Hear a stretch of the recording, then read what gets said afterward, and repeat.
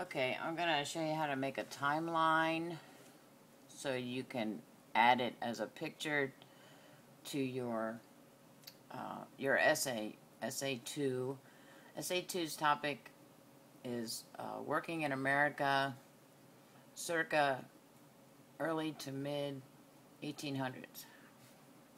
If you want exact dates, 1800 to 1859. So what I have here, this is just my cover slide. How to make a timeline, and I have here, as you can see, this is a picture. It's can't be grouped or ungrouped. It's already grouped. It's already saved as a picture. So this is what I have.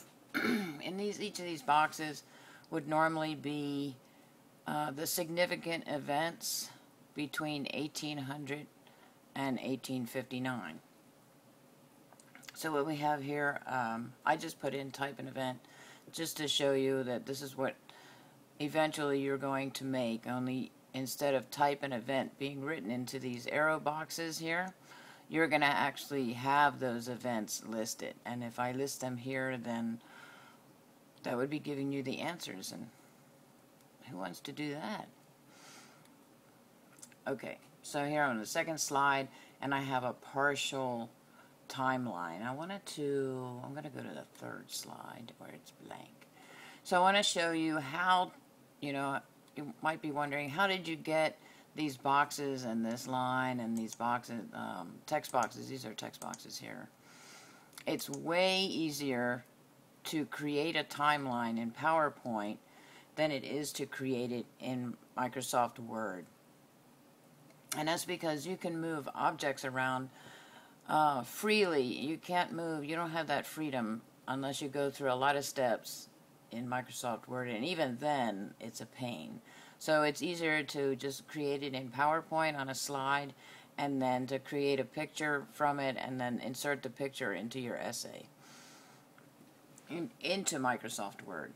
Okay, so here you have, this is a partial one. I'm going to go to the blank slide and show you exactly how to create a timeline right from scratch. It doesn't take very long.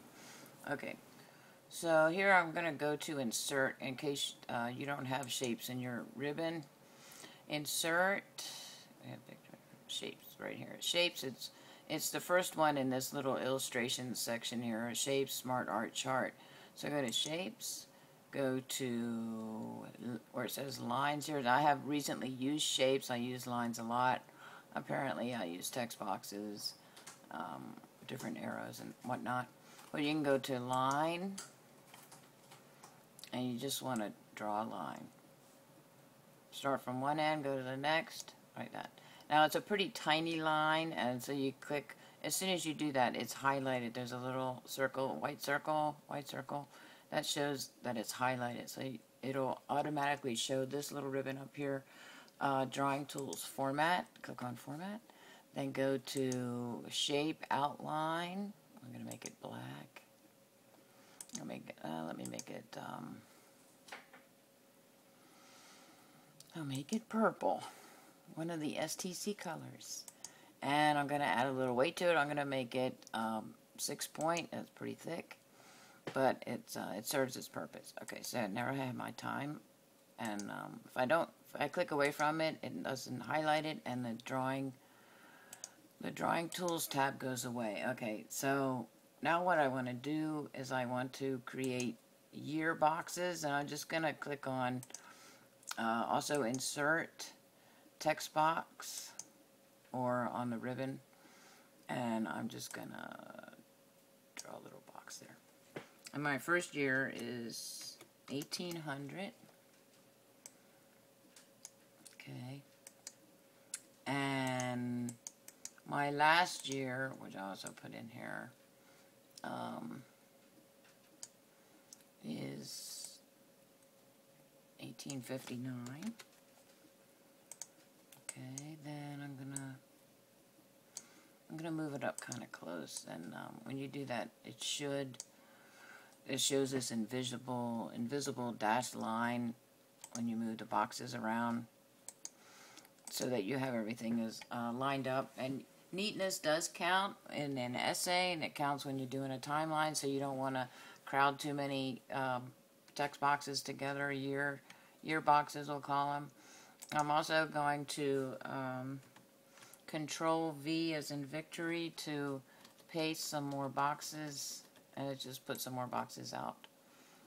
So I want to put one there, and I can edit the year. I want to put these away. Earlier I made a timeline and my boxes I had too many on my timeline. And also you don't want to have too many significant dates, so you're going to have to figure out what maybe some dates are more important than others between 1800 and 1859.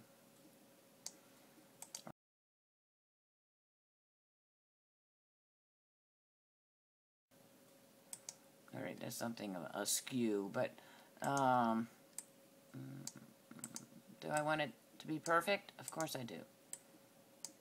Because I'm trying to point out to you that it's important that I caught myself. That it's relatively neat and orderly and organized. So here I have 6 on the bottom and 5 on the top. I have 11 dates set up, and of course, you can edit. Like if maybe this one is 1810. Maybe this is 15. You have to be careful too when you highlight, because with Microsoft products, when you go over that digit or that character, it will highlight the whole thing. So I just kind of I backtrack a little. So maybe 20. All right. See here. See how it does that. So if you just go back to that one character, and then you can type in, maybe this is 25.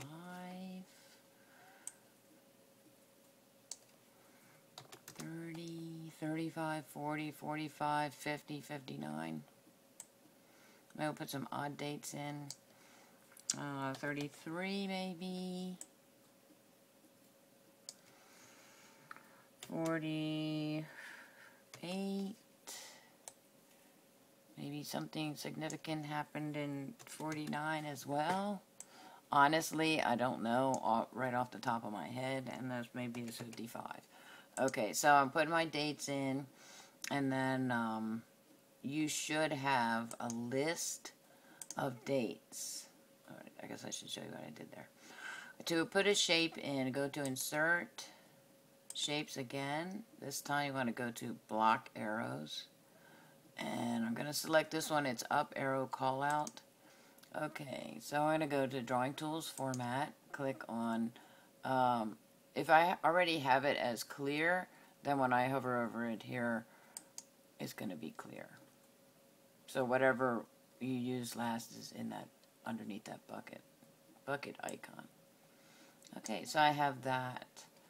And I'm going to change the shape color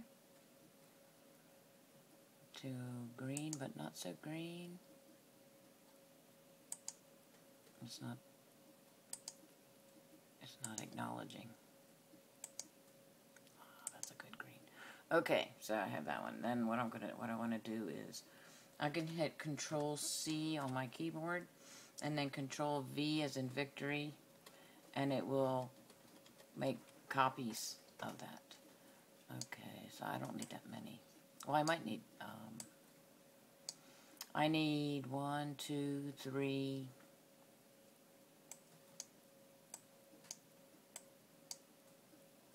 I don't need that one. I'm going to do the short boxes every other, and you see how the dashed line is there? It's helping me line up the boxes with each other. I'll pull that down. And I'm going to do the same thing. It does the same thing all the way across. That's what I like about the new PowerPoint, is it allows me to do that, line up everything all nice and neat and orderly. And then for this one, I'm going to expand it. I'm going to move it over here. I just need a long arrow, and maybe pinpoint that. Okay, and then see how it lines up all the way across. So, well, I can probably add this a little. A little more, not so big. There we go. Now with these two, I'm going to delete them. If I highlight both of them, I put them together. If I highlight, click and drag, and you see that blue, and it covers both the boxes, hit the delete key, and they both disappear. So this one I want to copy. Ta-da! There it is. Okay, another one. Of course, I can do the Control V, and there I have my. And I tried doing this, copying the boxes, all of them together. Click copy. That again, and then moving those up and turning them around. And you see, of course, then I'm going to have to move my boxes around. But I noticed, too, that when I type black 14, I'll try 14. I'm like, going to click here and I type and event. It's upside down. And of course, I could do this and then click text direction.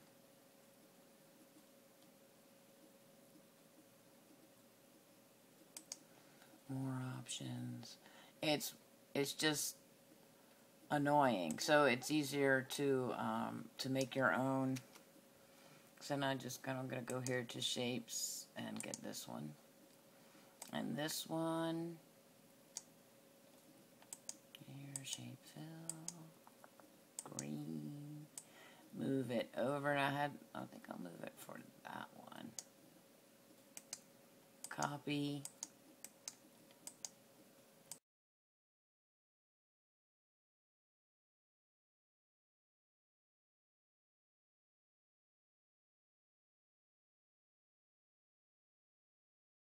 Now, with these are not modified with the black.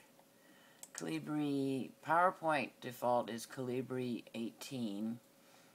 So you want to change the font to something smaller, because when you put it in Word, it's going to be really big. Here, this is type and event. And earlier I wanted to see if I could highlight all of them, like copy and then highlight all of them, because you can do that and just move them around or group them, or you can just do different things with them. And I thought, well, how about can I do Control V? And no, it just puts type and event like right there. It does copy it, or it does paste it, but it creates its own separate text box. So I have to do here, Control V, type an event.